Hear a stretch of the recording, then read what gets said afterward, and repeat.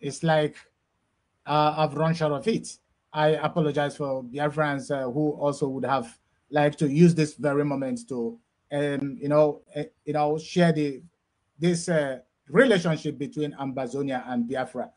I'm very sorry. I have done this in the past, and I think this will be the last time such thing will happen, that I will not be able to play you this Biafran anthem after playing that of our guest. Ambazonia and Biafra, they have a whole lot of commonality. So if I play Ambazonian anthem, I think I should do the same. Um, Dr. Cho, this whole thing has been going around for the past 3 years. The Ambazonian has been in this very struggle and in this very fight, and I think a lot of people have died in the process. Um, Millions have been displaced, and a whole lot of things has happened. Well, we know that the relationship between Southern Cameroon and the rest of the Cameroon, the French colony, were prompted by a post-independent agreement. One of the reasons why Southern Cameroon is fighting for the independence is said to be that the Cameroonian government wants to integrate them into the French majority system forcibly. This is seen by many Ambazonian, by many Southern Cameroonian, as an attempt to destroy the cultural heritage and the identity of the Anglophone population. Could you please elaborate the historical background of the relationship and why you are fighting to see this relationship revised? Thank you very much. Thanks for having me. And all hail Biafra. And I use this opportunity to ask the Nigerian government to release Mazi Nnamdi Kanu, my friend, and the leader of over 70 million Biafrans. We will not allow impostors and occupiers to seize our leaders, put them in jail in their own countries because they rise up to oppose their system of impunity and brutality. And so I encourage Biafrans to remain defiant in the face of what has happened to them all through history and what is going on in the great land of Biafra. Ambazonia and Biafra represent an economic bloc, a people whose economic activities and ingenuity can bring peace in the Gulf of Guinea and create wealth that can improve the lives of our people. We must resist impostors and tyrants who think genocide is the way forward to impose their rule on us, and they remain unaccountable, and we will continue to resist until we push them out of our land.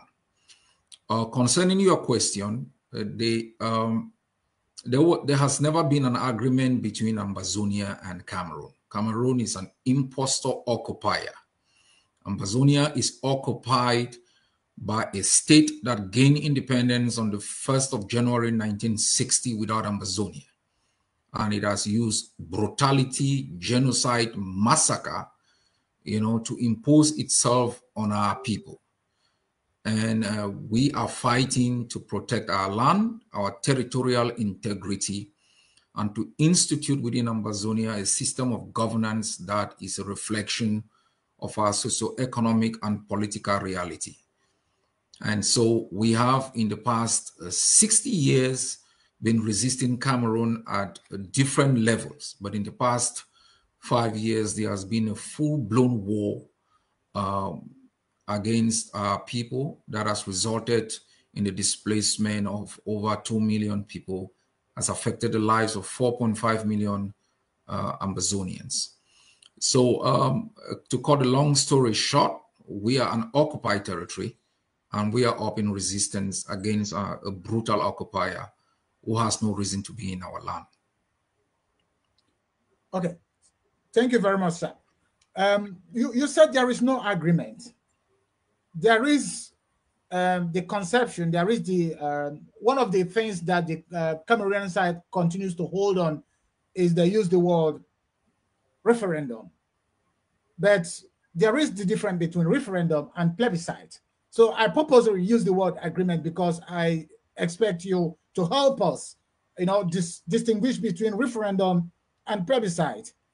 if there was a plebiscite, it can be said that it's not, for example, something that is holding. And if there was no referendum, then there was no agreement, like you say. Could you please shed light on these two conceptions, two vocabularies, to help our viewers understand why you said there is no agreement? First, we should understand that Ambazonia, as well as Cameroon, including other trust territories, was a Category B trust territory under the United Nations trusteeship system. And under Article 76B of the Charter, the trustee was supposed to manage those trust territories until they gain their independence.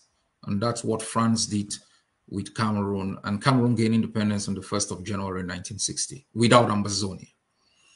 And the United Nations, instead of fully granting us independence after we had constituted our government, our House of Chiefs, our House of Parliament, they decided, because of the fear of communism, to impose a plebiscite on us.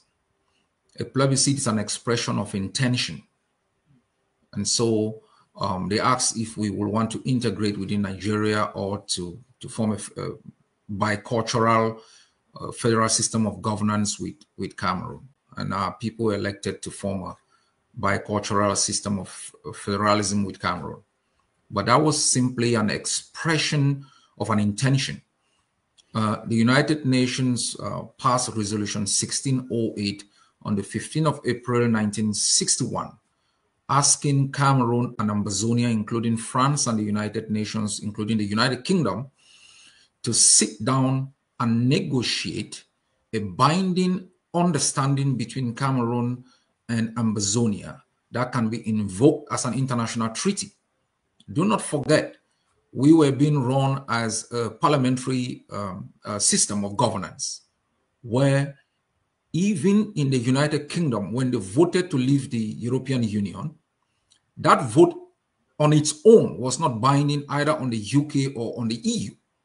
It needed an act of the UK Parliament to make it binding on the United Kingdom, and then it needed a signed agreement between the United Kingdom and the EU to make it a binding treaty under international law.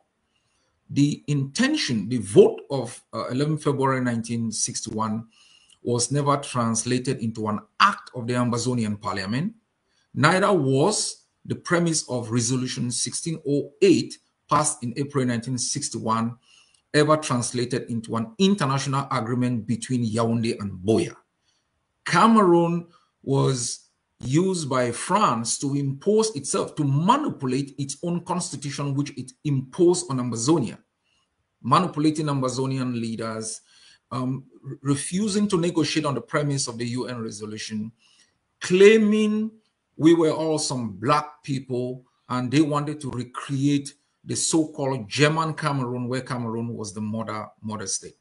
So a plebiscite is an expression of an opinion, which we did. To make that outcome binding under international law, you must negotiate an international treaty, which Cameroon failed to do.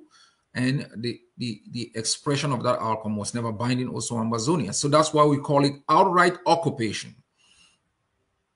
Thank you. Thank you very much. Before, coming to this program, I try to understand the whole thing from the point of view which you have just explained, because I wanted our viewers to understand the crux of the issue, from its political point of view, because it is not just enough talking on, social media without educating our people. That's what Nnamdi Kanu does, and I believe that's what you do as well, based on what I've heard so far, some of your audios. So letting our people understand what exactly is the problem there is very important, that it was a plebiscite, and essentially that a plebiscite is not binding. You can go out and look it up in the dictionary, if you will. You'll find out what a plebiscite means. So the occupation, as you put it, is a very sad one. Now, the question is, how do you get out from there? Because the Cameroonians, they have the international community behind them, and you are doing all you can do in order to make things work. You still have other issues like the internal conflict, but we are going to get that um, later on. So I would like to ask you now, sir, what's the direction of the struggle now and before, actually? Yes, in the past 30 years or so, we have tried to get Cameroon to the understanding that its policies within Ambazonia are detrimental to its own political future and stability in the Gulf of Guinea and the enjoyment of our people of their right as a people. And we have proposed several internal solutions that could have solved, the conflict between us and Cameroon. But Cameroon has believed very strongly that the use of the military is the only way, is the only solution on the table. And each time, whether when we were students in the university, that we have sought to address specific issues like the nature of our educational system, the nature of our common law system, the economic policies of Cameroon in our land, Cameroon has simply responded with brutal force. It has rigged every election organized in our land. It has imposed two old men as president over our country for the past 60 years. And so in the last 5 years, lawyers and teachers went on the streets to ask for a reformation of both legal and educational system to make sure that we can enjoy as Ambazonians the common law system that is, fundamental to our own existence, or an educational system that makes our students an asset, not a liability. Cameroon responded with the arrest of lawyers and teachers, jailing them, brutally murdering thousands of our people. And I invoke the right of our people to self-defense for the self-preservation of our people. And in the past 5 years, we have established an opposing army. We have eliminated their educational system and political structures in most part of Amazonia. And going forward, we have established our own educational system under Ambazonian supervision and control. We have asked all drivers within Ambazonia to make sure that Cameroon and CEMAC number plates are not allowed within Ambazonia. We've raised down their flag and raised ours. We've set in place our anthem. We are now building what we call the transitional liberation councils to look after our own communities in areas of education, in areas of development, sanitation. So we are gradually building a prototype system of Ambazonia that will become a full-fledged and independent state. Our priority now is to defend the lives of our people, is to defend our territorial integrity, and to dismantle the last structures of Cameroon that are still scattered around Ambazonia and being used as proxy centers of intelligence gathering, used in the killing of our people. We are at war, and I ask the world and Biafrans to support us to dislodge these enemies so that we can live in peace and freedom in our land. Thank you very much, sir. Your intention is clear. No going back, just forward and establishing the structures that will enable you, get your the Ambazonians together and move forward. Then we recognize, I understand that in most cases, one of the means used by oppressors to exert power over the people they oppress is to recruit politicians from the ranks of the oppressed. I would like to know these, what is the position of the Ambazonian politicians in the face of this struggle? Ambazonian politicians are enablers of colonialism and enablers of subjugation. Colonialism and oppression usually succeeds when the oppressor recruits from amongst the oppressed, enablers and colonizers. I have ordered for all of their arrests, and they should be tried for treason, for enabling genocide and colonialism. And we are hunting them down one after the other, and will eliminate them from our land for the pain that they have caused to our people. Okay, thank you very much. And once again, many international observers believe that the problem of internal conflict, like I've just mentioned previously, is still one of the most challenging tasks that the Ambazonian fighters must have to solve if they are to succeed in their struggle for independence. What do you say to this? Internal conflict is part and parcel of every liberation struggle. You can understand a people who have been denied the right to life, the right to liberty and security, the right to humanity, the right to freedom of assembly, the right to vote for the past 60 years. When they rise up in resistance, you would expect these schisms, these initial divisions amongst them in terms of strategy, in terms of approach. And we also know the enemy works extremely very hard to fuel these divisions because it helps them. The Ambazonians are united in their objective. We'll have our days of divisions, but I'm also working extremely very hard to bridge the gap between myself and other movements and leaders. I just left London last weekend where I met with the chairperson of the APLM, Dr. Akwanga, and we discussed how to work together. We'll have our challenges, but I can assure you that our challenges are far less, consequential in the face of a genocidal system that we are facing. Less than 40% of Americans supported their struggle for independence. We found in Eritrea, there were different factions. We found in South Africa, there were different factions. We will work extremely very hard to bridge the gap between ourselves so that we can end the nightmare imposed in our land. Okay.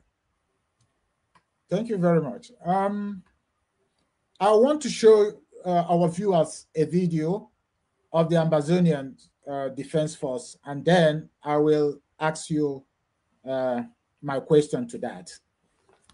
Okay, so yeah. All right. I think 1st October 2021 as this one the command 2 under the Supreme General of the Ambazonia Defense Force General being number not be easy at the Supreme General part of his battalion, and this not be easy if you see the only lady, Iron Lady of the Ambazonia Defense Force. No be easy, but not God. You see this the command 2 video now on see him. Not be easy, but not God, he won't get power. The Ambazonia Defense Forces today, the 6th January 2021, at the Supreme General of the ADF, you look picking there. If it's up, it'll be easy. It'll be easy when I got you and get power. Okay.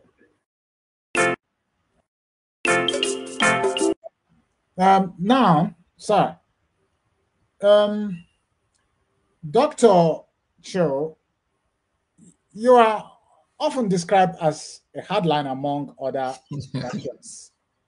This is also evident in the fact that you are the only one among the leaders who have raised an army to fight for the Ambazonian independence. Nevertheless, you must agree that this continued division, the continued division among the Ambazonian freedom fighters is not conducive to the struggle. You've just mentioned how you met, one of your colleagues in London. Okay, is there any other thing, you intend to do in order to overcome this division?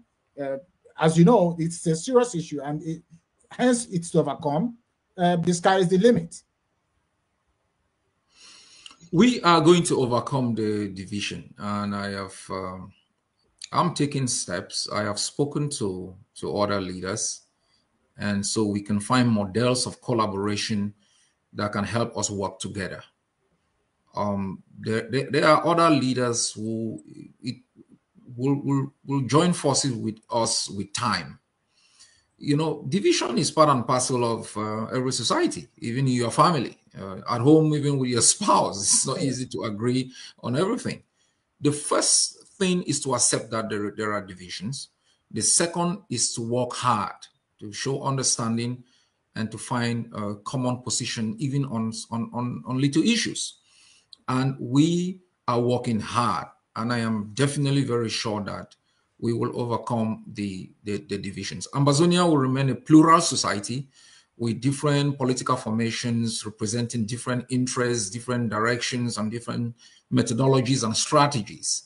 And we will respect this plurality because that's what makes also the garden a beautiful place, different sort of flowers and colors. But we must avoid the enemy infiltrating us and exploiting these divisions for its own end. So I can assure our people that we are working extremely very hard, and I ask them to support the various efforts and to make sure they themselves don't fuel the division for their own ends. I'm not a hardliner. I think I have been very soft with respect to the kind of ferocity that we are facing on the other side. Okay, thank you very much. All right. You don't believe me? You don't believe me? Well, you said that, I mean, you are just one of them that single-handedly organized a rally at the university, students demonstration, one single-handedly. It's your record. And the issue of the demonstration in here in Germany, I mean, it's just few people who can do that. I didn't even know that you had a demonstration in Germany, against the concerning the discrimination of asylums. I mean, when someone calls you a hardliner, there is a reason for that, and it's actually not it's not derog. On the contrary, is a respect. That said, let's just go forward because I think I still have more to ask. The Berlin Conference, I want to know it from this point of view of 1884 to 1885, also known as the Congo Conference of West Africa Conference or West Africa Conference, regulated European, colonization and trade in Africa during the new imperialism. However, it also gave European countries the right to treat Africans as property.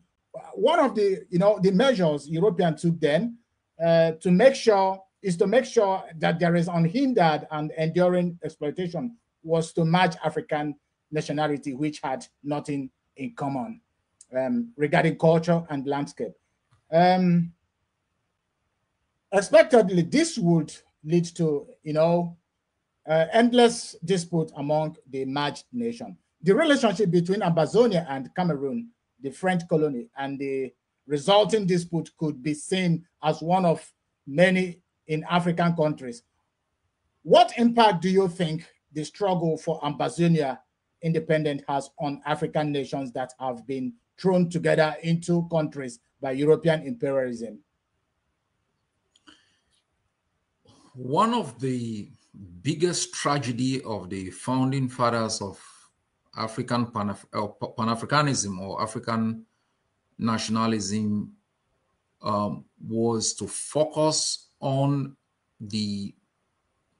what they call the Berlin Conference, and even the notion of a nation state as of 1648, the Westphalian notion of the nation state. And so they develop anti-colonial stance or Pan-Africanist views based on opposition to what they perceive as artificial borders created within the continent. What they never recognized and put on the table was also how to address the schisms or divisions that have existed within the continent because of the migration of different tribes, the hostilities, and different clans conquering different places. The Ambazonian struggle is not based on what we perceive as those colonial lines. It is based on the notion of peoples who live within a particular territorial space and through time and space have developed common practices, a common way of life, a common system of living that gives them opportunity to live together. Now, the concept of nation state is developed along what they call natural topographies. We understand the Berlin Conference totally created artificial borders here and there, but some of those borders followed natural topographies like mountains, oceans, big rivers that were obstacles to the movement of people. And those natural barriers usually give people the opportunity to bond together, develop ways of farming, develop rearing things, and developing a system of local governance. Our struggle is to remind Africans and African tyrants who have hung on to power on this supposed anti-white colonial systems that you cannot then turn around and treat Biafrans as though they were a captured people, or treat Ambazonians as though they were a captured people. And if you want to dismiss the notion of the creation of African states based on artificial borders, you must respect the rights of peoples who've lived together for very long to practice their culture, exploit their resources, and ensure that they can enjoy those resources.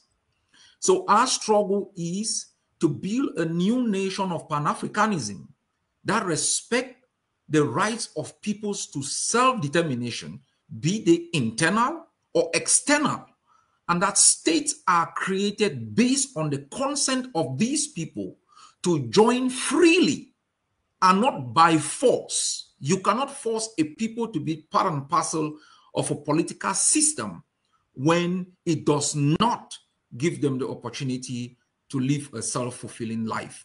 The struggle within Ambazonia is a message to all peoples in Africa and to the tyrants who run the European created plantations called states, that we want a new Africa, the creation of new states in Africa based on the rights of peoples who have commonalities in culture, in language, in different ways of life, that these states that are existing within the continent are unsustainable. Right. Thank you. And then, as it is now, Ambazonia's, I mean, one can confidently say that Ambazonia have shown that resilience and resistance is actually perhaps one way, one effective way to get your neck out of the nozzle of oppressor.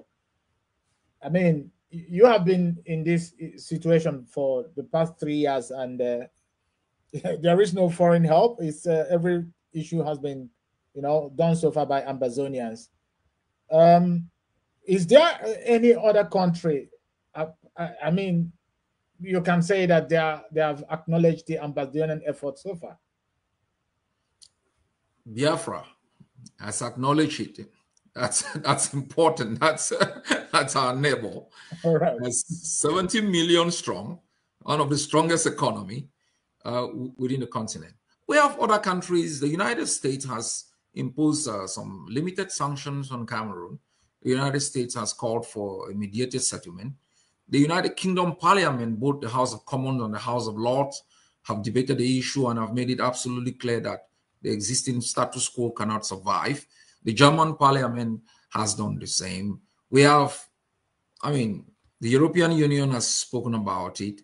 The UN has appointed a special envoy about it. The international system called on the Swiss to provide their good offices for a kind of a mediated settlement. One of my strategies from the beginning was to function like the eagle, to take away the struggle from the space where Cameroon was more comfortable to a space where it wasn't comfortable. Okay. All right. Okay. I don't know why you're laughing. No, it's I mean, it makes sense for somebody to understand that you cannot beat someone with his own means. Yes. You must contrive a means that is quite different from that of your opponent in order to be able to match him. So it's unintelligible. You know, it makes sense. So, well, the I mean, the separatist forces had been repeatedly accused of civil misconduct by the government in Yaoundé. A Voice of African report, America report on 15th September 2022 quotes a Cameroonian official statement that attacked and the threats by the separatists have led to closure of many schools since the start of the school this year. That's this month, September 2022. So, what is your reaction to this allegation? My question is: are these well founded, or would you say that these were mere pure propaganda by the Cameroonian government amid at aimed at tarnishing the image of all the separatist group? First thing, I have called on people to dig every Cameroon school existing in Ambazonia, dig it from the foundation. I don't think you can allow a foreign country to simply come into your land and build 4 walls and call them a school where it intoxicates our students. So every school that is owned and run by Cameroon should be dug from the ground. If that's what Cameroon calls attack on schools, then it should reconsider its claim to our land. Now, there has been some infractions by our own forces, there is no doubt. This is a very brutal war against our people, and our forces are fighting under very difficult circumstances, and you would expect some human rights violations. But those human rights violations are not systematic in nature. They are not driven by policy, unlike what we are facing as a people against, the thugs and impostors on the other side. They're committing genocide. They've burned down more than 1,200 villages. They have displaced more than 1.2 million people. They have committed more than 120 massacres. They've kidnapped our comrades from Nigeria and from Biafra land and deported them to Yaoundé, where they have detained them under inhumane and degrading conditions. They have kidnapped more than 3,000 of our people and subjected them to systematic torture, which is a crime against humanity under the statutes of the ICC. So if there is any party to this conflict that is committing genocide, war crimes, crimes against humanity, and crime of aggression, and the illegal extension of its border at independence, it's Cameroon. And that's the state that should be put under an ad hoc tribunal for trial or under the statutes of the ICC. We accept that there are infractions on our side, but those are little infractions which we have dealt with time and again. And we'll continue to educate our forces to know that you cannot emulate the practices of the enemy. You cannot act on your people in a way that contravenes the reason for which you are fighting. That the primary responsibility of our forces is to protect the integrity of our people, safeguard the interests of our people, and defend them against any enemy, alien or domestic. Oh, thank you. Let's talk about the diaspora. I mean, in this struggle, I believe the contribution of the diaspora cannot be underrated. So I want to know what is the role of diaspora Ambazonia in the struggle? How helpful has their participation been in the struggle? It has been very significant. It has been the only reason why Ambazonia is still existing. It has been the only reason why it's still existing. Social media has been the tool that we have used to expose the revisionism, denials, and a manipulation of Cameroon. So diaspora has been at the center of ensuring that our forces are armed, our refugees are taken care of, our IDPs are taken care of. They've also played some negative roles in terms of fueling the division, and we can look at that from the perspective of the education we've received thus far. Manipulation, the system of corruption, where merit and knowledge has no place. Thuggery, lies, and manipulation makes you a hero within the society. And we have been using countermeasures like education and historical examples to let the diasporan community that has been very, very instrumental to understand that they can play a more positive role, and they should help, our people who are suffering under the terror of Cameroon, to speedily end their occupation. So diaspora will remain very important going forward. Thank you very much, sir. And I think this will be my last question. I would like us to, talk a little bit about your relationship with the leader of the IPOB, Mazi Nnamdi Kanu.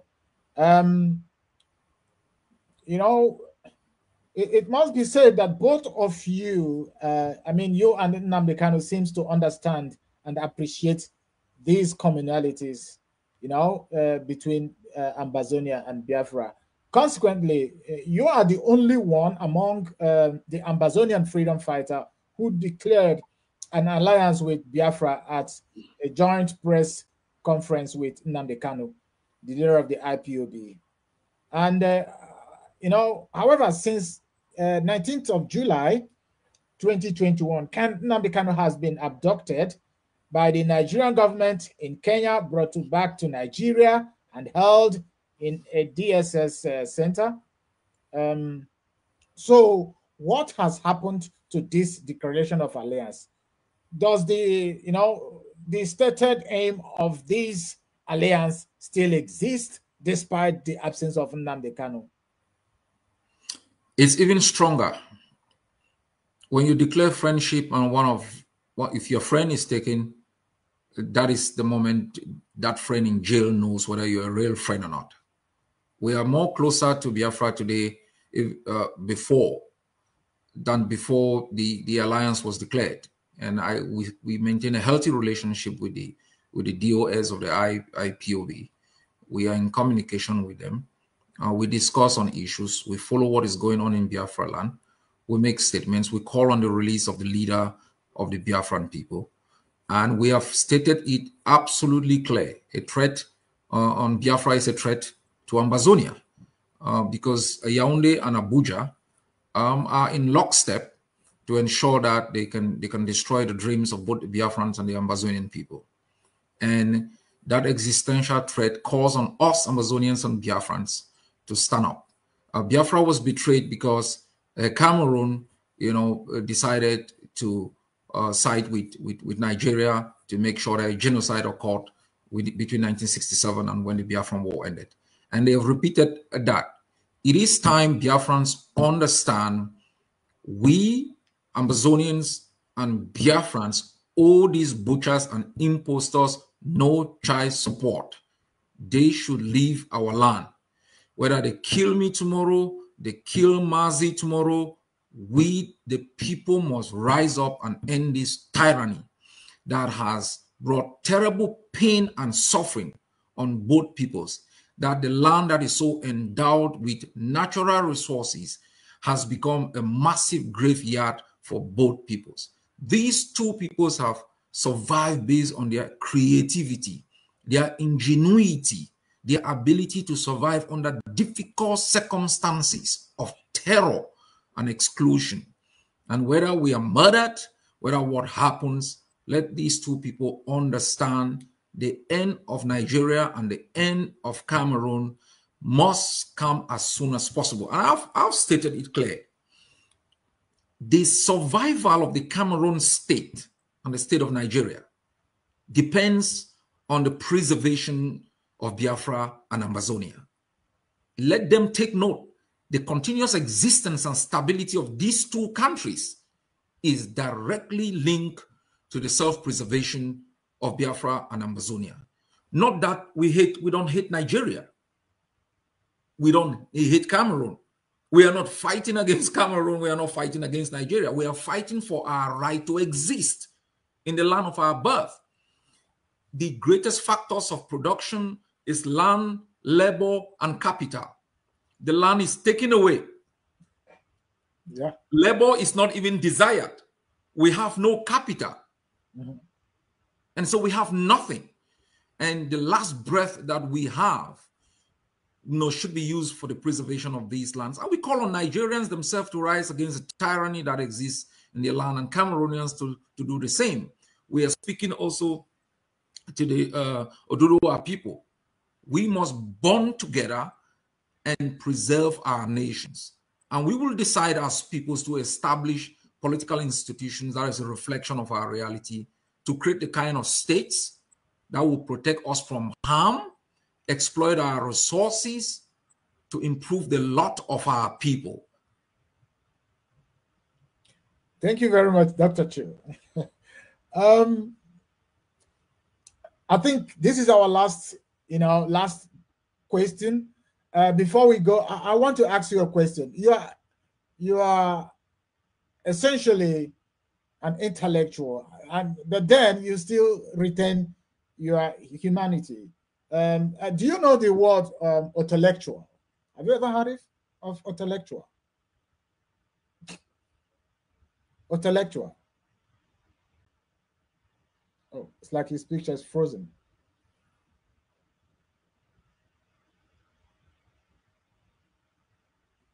All right. That's very unfortunate. That's actually was supposed to be the last discussion. I don't know what happened to his picture. Yes, I don't really know how to handle the case now anyway. But yeah, I think we actually have had our last question before that happened. So, ladies and gentlemen, we thank you very much for being around today for this discussion, despite the delay and disturbance we had as a result of one thing or the other that happened with the system. But we actually made it to have this discussion. So please connect to us through Facebook and Twitter, and then subscribe to our YouTube so that you can be notified each time we have a new video. This is Miro African Diaspora TV, live on Facebook and YouTube. My name is Robinson Afam Efna Ambrose. You are welcome today, and thank you for being part of the discussion today. And that's it. I wish you a wonderful evening wherever you are. Thank you very much for today's discussion. Bye-bye.